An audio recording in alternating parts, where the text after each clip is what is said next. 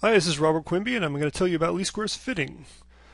So what do you do when you want to fit a model to some data, but no matter what you do, how you adjust those model parameters, you just can't seem to find a way to get the model to fit every single point in your data?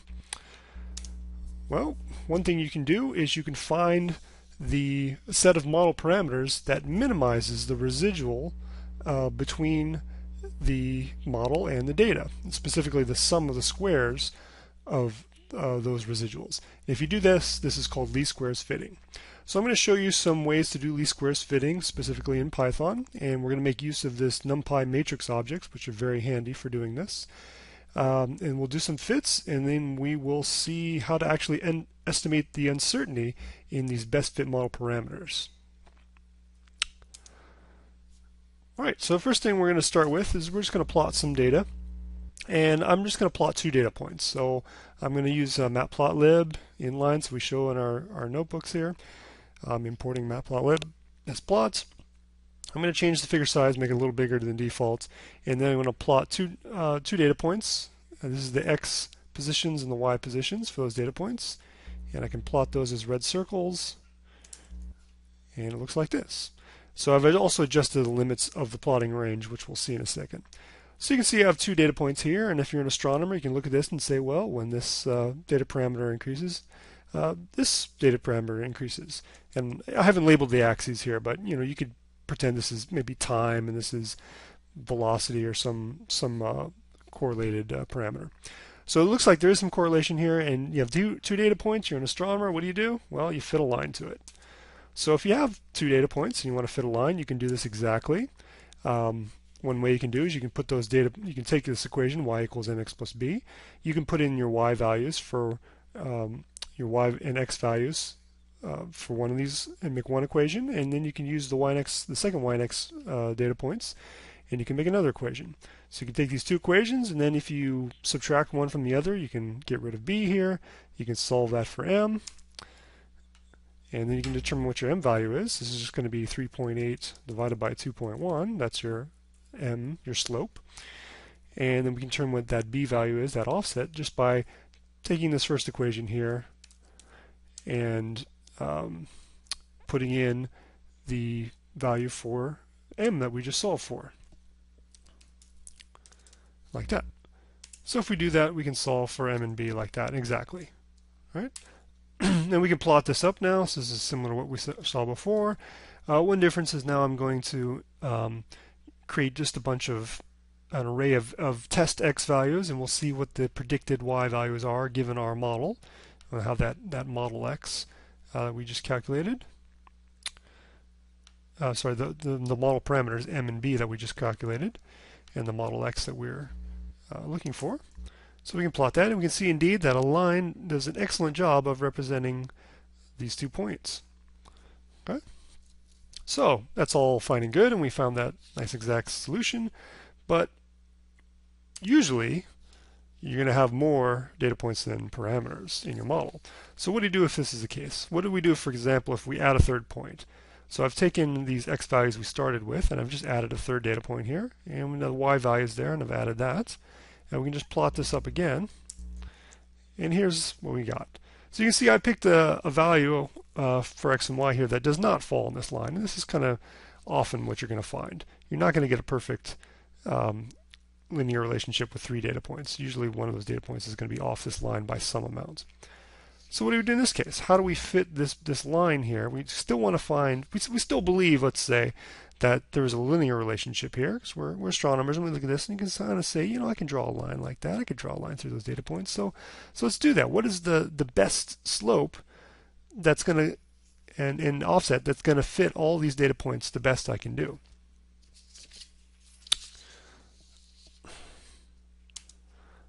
Well, we're overdetermined, so we have to figure out what we can do.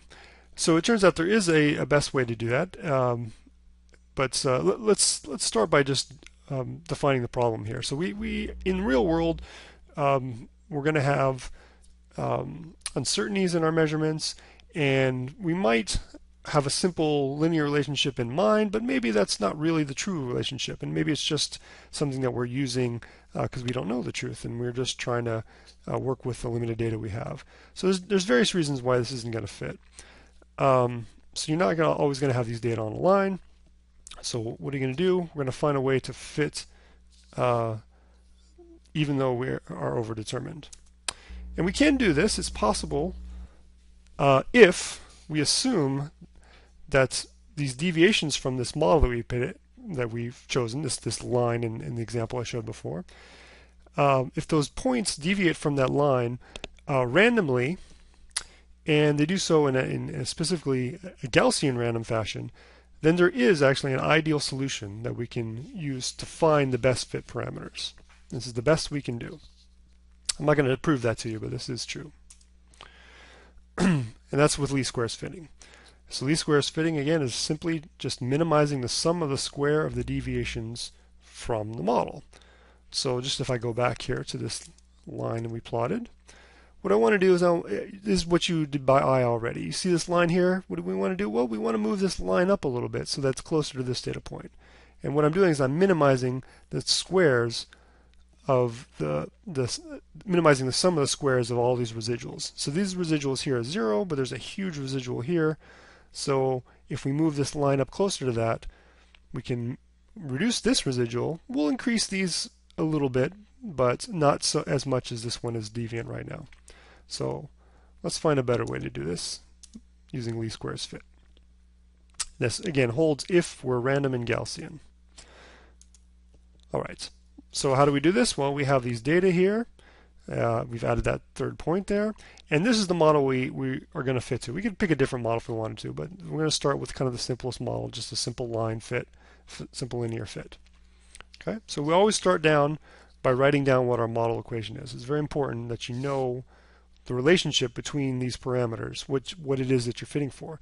And once you do that, then you have some model values, like m and b in this case. Those are your model parameters. And those are the values that you want to change to optimize this relationship, to find the best fitting model. So how do we do this? Well, if we're doing this, as I said, in the least squares fashion, first thing we have to do is calculate what the sum of the squares is for a given model. So this is just representing, this is an equation representing what I just said. We want to calculate the sum of the squares, this capital S here, and that's going to depend on what our model parameters are.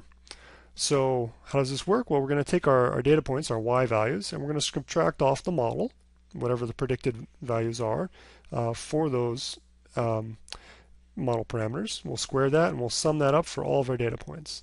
So in this case, theta of I, that is our model prediction for the ith data point, and that is equal to, since we've chosen a linear model, this is equal to the slope times xi plus b. Okay, so we can write this out here. We can just put in all the numbers we have. We have our three equations. We can put those each in there. We can do take our y values, subtract off our model predictions, square them, add them all together, and that is the sum of the squares for any given m and b. We can now put in any m value, any b value, and we'll get different sums here. And now what we want to do is we want to find the best value. So first we can simplify this. You can work that out if you have the time. It works out to this. We have m squared terms and b squared terms and mb terms and b and m, and it gets pretty messy. But you can work it out exactly. And now we just have to minimize this. So we want to minimize this square sum, the square of the sums here. So we want to find the m and the b that minimize this. And if you recall your math, and you know how to do this, we need to take partial derivatives. So if we take a derivative and find where it goes to 0, that is going to be the optimum. That's where it's going to be minimized. So we take the derivative of s with respect to m and the derivative of s with respect to b. These are partial derivatives of s with respect to m, partial derivative of s with respect to b. And we can work out what that is, and then we just have to set these to 0 and solve for m and b. And that'll give us the optimum solution. So we can do this. And I'll just save you a little time here. This is what that is. We can solve this. We have two equations here. These are both equal to 0. So we can solve this very similar to how we did before. And if you do that, this is what you find for m, this is what you find for b, and if I actually run this now, we can get these parameters. So the best value for m, in the least square sense, is 2.256, and for b it's minus 1.18. So we can plot this, and we can see if we agree that this is the best fit just by looking at it. And here we go. So now we can see what happened is just what we wanted to. This line here now has a steeper slope than before. It gets closer to this top point. And it's farther away from these points. It used to fit these perfectly, but if you look at that, it's probably more appealing to the eye than it was before. It's a much better fit by eye, even though it doesn't fit any of these single data points at all. It doesn't go through any of the data points, but it goes closer. I should say it minimizes the sum of the squares of the residuals from those data points. That's what least squares fitting is doing. Okay, so that's the process if we have 3 data points and we're fitting a line to it. What if we had 100 data points? We could go through this whole exercise that we just did, do all that algebra, take those derivatives, set them to 0, do some more algebra, and then find the parameters. But that's a lot of work. And when things are a lot of work like that, you should start looking for a better solution. And of course there is one. We can use matrices. So first thing to realize is that we can take these 3 equations that we've been working with. 2.1 equals 1.3m plus b, 5.9 equals 3.4m plus b, 13.5 equals 6.4m plus b. These 3 equations, and we can turn them into a single equation using matrices. All right. How do we do that?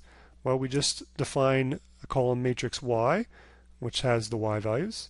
We define a matrix with 2 columns and 3 rows to define the X values.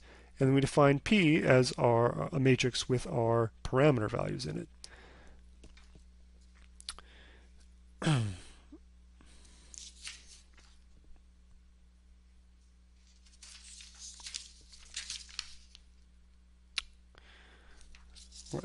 And if we've done this, then we can now just solve for P. That's all we have to do. I'll show you in a second. Actually, maybe I'll go to that now. I skip down here. I just want to remind you of how matrix multiplication works. Okay, so if it's not familiar to you, this is how matrix multiplication works. You take one matrix, let's call it has 2 rows and 2 columns, A, B, C, D, and another 2 by 2 matrix, W, X, Y, Z. And if you multiply these together, this is what you get. And the way you figure this out is in this output matrix, in the first row and the first column, you take the first row of the first matrix and the first column of the second matrix, and you multiply those piece by piece. So A times W, B times Y, you add those together, that's your first element. And then for the first row, second column, you take the first row and multiply it by the second column in the second matrix. So AX plus BZ, like that. And same thing down here. So if you want to do the second row, first column, you just take the second row here and the first column here. And likewise, second row, second column, take the second row, second column. And if you want to know more about this, you can check matrix multiplication. There's some links here. All right, let's go back where we were now. So we have to solve for P now. That's what we want to do. So we're starting with this equation, X times P equals Y. These are matrices now. So we can't just divide both sides by X. That's not how matrices work. If you remember your matrix multiplication, or your matrix operations, I should say, what you can do is you can start by multiplying by the transpose of X on the left side of both of these. If you do the same thing to each side of the equation, then it's still an equation. It's still an equality. So we're multiplying by the transpose of X, right? And if you do that, of course, the goal here is to get rid of this parameter over here. but we can't just, the reason why we can't just do the straight division by x here is because x and y could be different sizes. Remember in our example, y was a single column matrix and x was a two column matrix, so it's not defined what division means in that sense. So what we have to do is we have to make the matrices square so that we can do kind of standard operations on them. So this is what's making it square here. Multiplying by the transpose, this makes this a square matrix. And then we can take the inverse of that. What I'm using -1 here is not 1 divided by. This is actually the matrix inverse of this product here. If we multiply a matrix, shown in parentheses here, by this other matrix, which is its inverse, this turns into 1. So we multiply both sides of the equation by that. This turns to 1, and that of course leaves p equals this. So this is the solution to the equation for p. We've solved now for p. And I want to point out that we didn't actually assume anything about x and y in this equation. We just assumed that this relationship was obeyed. And that means this is a general solution. This doesn't work, this isn't limited to the specific case that we're looking at now. This is the solution for any equation that we can express like this. Okay? And that's important. We'll see what that means later. So to do this, we're actually going to do this now using matrices in Python. But I want to first point out that there is something called a numpy matrix object, but it's actually different than the numpy array objects. So I want to introduce that. It's not the same thing. So before, we've created a 2x2 numpy array like so. We can create put square brackets here to create a list, and then inside that we can make a list of lists, and that first one we can say 1, 2, so the first row of our matrix, and then the second row 3, 4, like that. And if we do this, you can see we're defining a list with lists in it, and when we pass it to the numpy array function, it gives us a numpy array output, which is going to be a 2x2 array. The matrix, numpy matrix objects have a similar creation, so we can pass actually the same thing. I'm just going to cut and paste this here. Just like that, and that'll work the same way. So now if I run this cell, you see we've created a 2x2 array, and we've also created a 2x2 matrix. And they look pretty much the same when you just print it out like this. We can take these arrays and the matrix, and we can multiply each of those by 2. So just like you can multiply an array by 2, you can multiply a matrix by 2 to scale it. And if we do that, you can see that the results are the same. Right? We can then take the array and we can add it to itself, and the matrix and add it to itself. If we run this, you can see we can get the same thing. So far everything seems the same. The numpy array objects and matrix objects appear to be the same. But here's the key difference: multiplication. When you do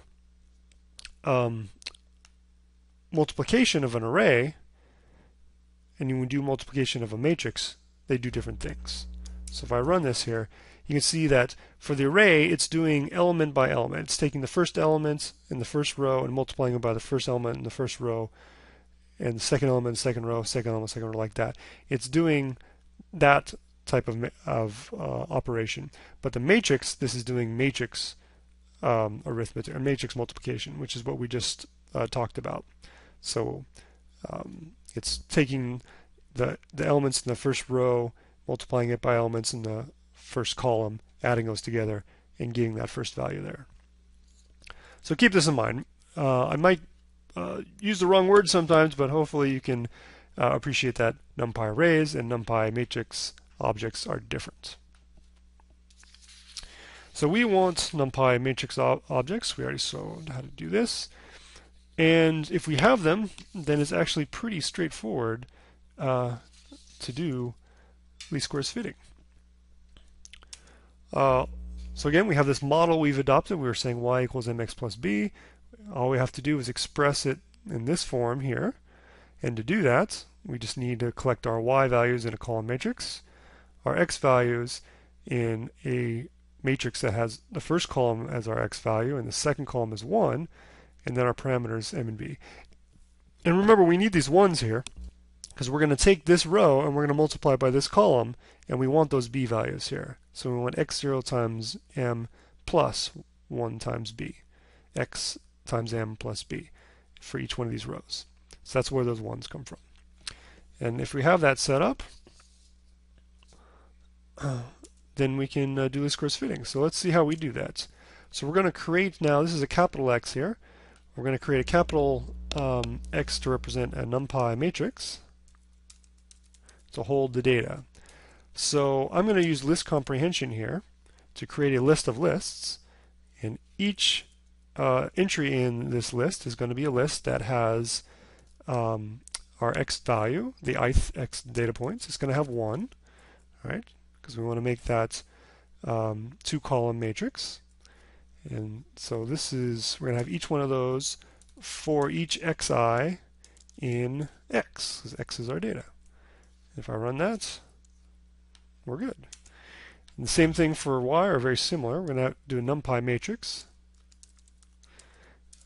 And again, we're going to make a list of lists because we want a column matrix. We don't want a row matrix, we want a column matrix, so it has to be a list of lists. And this one's just going to have the yi value in each row. And we're going to do this for yi in y. And recall how list comprehension works. This will make a list of lists, pass it to numpy matrix, and then we'll have a column matrix. Okay. And so the last thing we need to do is we need to solve for p. And we just showed a little bit ago how to do that. And go back real quick and show this. We just need to do this equation here. So we just need to take the transpose of x, multiply by x, take the inverse of that product, multiply that by the transpose of x, and multiply by y. If we do that whole thing, then we will have our p-values. So I'll go back now to here, and we'll type this in, and this is what that equation looks like in Python. So we want to take the transpose of x, so it's x dot capital T multiplied by capital X, and to take the inverse of it, so if we just do this in parentheses, that'll do the multiplication, and it'll create that nice square matrix, and the inverse of it, we just say dot I, and I is for inverse here. And then we're going to multiply that by the transpose of x, x dot capital T, and multiply that by our y matrix. And we can run this, and that's it. We solve for p. We can actually go ahead and print that out just to show you. We get the same values as we got before, 2.256 and minus 1.18. Same things we got before. Now that should be pretty amazing. I mean, we just did a very simple matrix operation, and we got these exact same values that we got before.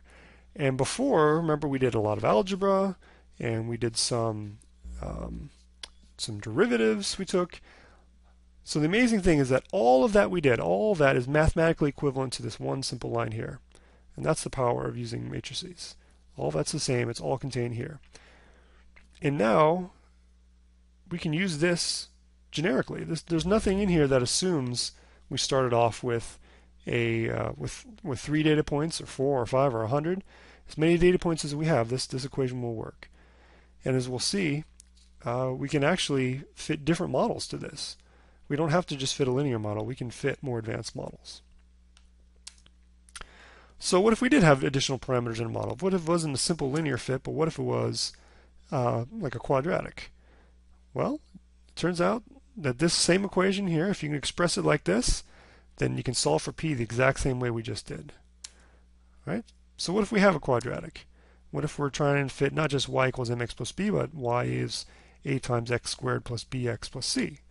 This is a much more more advanced equation here, but we can do it no problem with the same formula, the same thing we just did. where we just make our Y matrix. Now our capital X matrix is a little bit different because we have 1, 2, 3 terms. So we have 1, 2, 3 columns and 1, 2, 3 parameters. And if you do the multiplication, the matrix multiplication, you can see that you can recover this equation. So now we can represent as many of these as we want. We can do the fit, and we'll be good to go.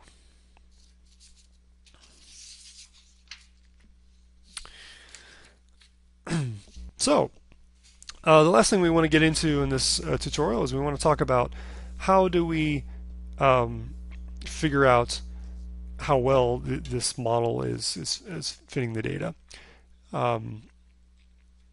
And specifically, we want to know what the uncertainty is in our model parameters. So how much could we tweak those model parameters and still get a reasonably good fit? So the first thing we're going to do is we're going to actually figure out what our predicted Y values are so we can compare those to what our actual Y values are. So this is simple to do. All we have to do is we have to take that X matrix we've made and multiply it by our parameters, P, our parameter matrix, and that gives us our predicted Y values. That's it. So I can actually show you, just print this out. And so these are the values that it thinks we should have. And these are the values that we actually do have. So this 1.75 is what we're expecting, 2.1 is what we actually had. So there's not perfect, there's some residuals here. So let's calculate what those residuals are. So I'm going to create a matrix dy, which is going to be the actual data points we have minus the model Y that we predict we should have given our best fit parameters. And we'll see what dy is. So you can see we're getting close, but it's not perfect, obviously. Okay. So now what we're going to do is we're going to actually calculate how close what the typical deviation is between our model and the data. So the way we can do this is we're going to calculate what's called the variance, and for those of you that have studied your statistics, the variance is equal to the square of the standard deviation. So we're going to calculate this for the data in our model. So the first thing we need to do is just count how many data points we have. We know it's 3, but just more generically I can show you how to do this. We take that X matrix, and X has a shape parameter, and the 0th value is the number of rows we have, and that is how many data points we have. We have 1 row for each data point. So M is now our number of data points, and then we can also calculate how many model parameters we have, and we just take P and use its shape attribute and take the 0th value of that, because we have 1 row in our P matrix for each one of our model parameters. If that's M or B or ABC, whatever it was, that's going to be N. Okay. So then we can calculate the sample variance, and the way we can do this is we want to take those dy values, those residuals we have, we want to square them, and we want to add them together, so we get one number, and then we'll divide it by our number of data points minus our number of model parameters. So we want to divide by the number of degrees of freedom we have in our model. So we can do this straightforward. We just take we can use matrix multiplication or matrix operations to do this. So if we take our dy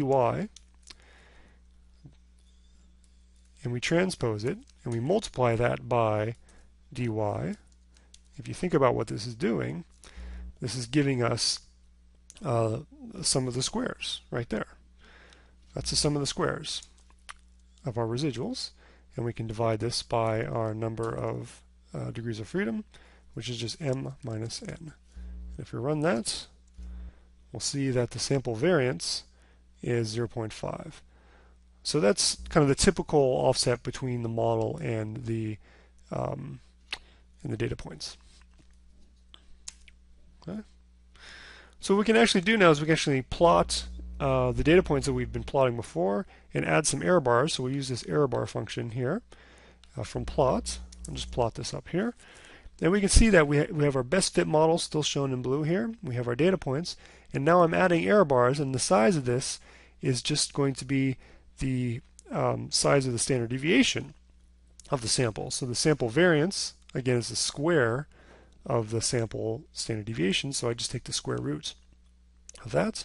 The sample variance is technically a matrix, so I'm taking the 0th row and 0th column. It's got one element in it, but we can do 0, 0 to access that. And then it's going to plot error bars that are that big on top of our data points, and we can see how well that agrees with the line. And we see that actually, yes, it's if we include error bars that big, then it's a pretty good. The model is a pretty good representation of those data. All right. So the final thing we want to do now is we want to actually get the uncertainty in the model parameters themselves. So not just the standard deviation of the sample. We want to understand those parameters, the slope and the offset, how well those are determined, what the uncertainties in those could be. So the way we're going to do this is we're going to actually start with that sample variance we calculated, and we're going to do something a similar operation on that X matrix that we just did to get the to make it square, and then we're going to take the diagonal of that. So I'll just write this out. We'll maybe explain this a little bit more later in another video. But the answer here is we're going to take the just do this sample var we've defined. You're going to multiply that by numpy diagonal,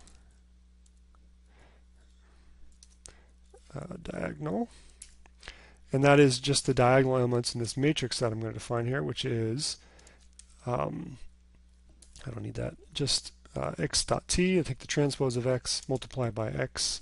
I do need that. I do need those parentheses, don't I? Because I want to take the inverse of that, and that's it. So I'm taking my X matrix, I'm making it square, and I'm taking the inverse of that, and that is giving me a relationship between the uncertainty in my model parameters and the sample variance. So I just multiply the sample variance to scale it, and then I can take the square root of this,